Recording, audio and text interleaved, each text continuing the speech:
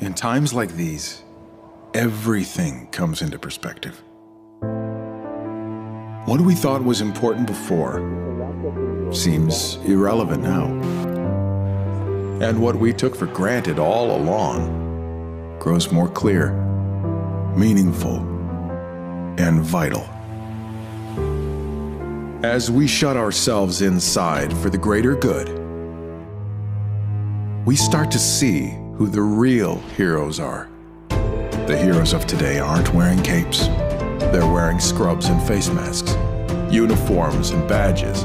They're out there driving trucks, making deliveries, cleaning our cities, fulfilling orders, and restocking our shelves. They're keeping supply chains moving and making sure our water is still running. So even if it feels like darkness, they bring us the light. They're putting themselves at risk to do what needs to be done, to give us hope, to give us a fighting chance against this. The truth is, the world has overlooked them for far too long. But we know they're not just essential, they're fundamental. And right now, their dedication is the only thing keeping our world spinning. To all of these heroes on the front line, we see you, we hear you, we thank you.